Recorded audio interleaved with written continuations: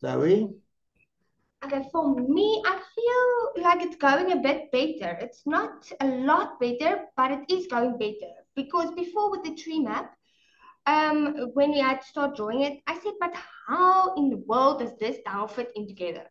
But when I started to analyze this and see how it synthesized and fit together, then especially if I have to look in a paragraph, now I understand, take it from a paragraph, analyze it, and then make a tree map. So now I see where it fits in together. So I have to look for specific words from the paragraph and then put it in the tree map. Excellent. Good. Retlavile. Hmm. Okay, for me, before and now, yesterday, she helped me to and showed me an example in the book of how to make it was an office practice book. And she made her own one in front of me. We used the it was about cleaning or something, and then it was we had to how to make she showed me the steps of how to make the tree map and then the bridge map.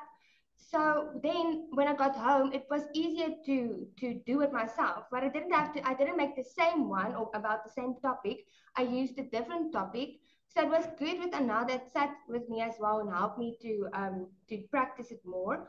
And then to today, analyzing and synthesizing those words, that was it's so normal. It's just it's difficult words, but it's not that it's just normal things that we do every day. So also like the maths one that you showed, to plus it together, add it together, and then work it out. Now I think it's so easy. I would definitely remember that. And then with the hats, you gave me something very exciting or something it's exciting me because now I'm going to learn more about different ways to express yourself or how to solve problems, like for example the tree map. I'm now okay, what about the tree map?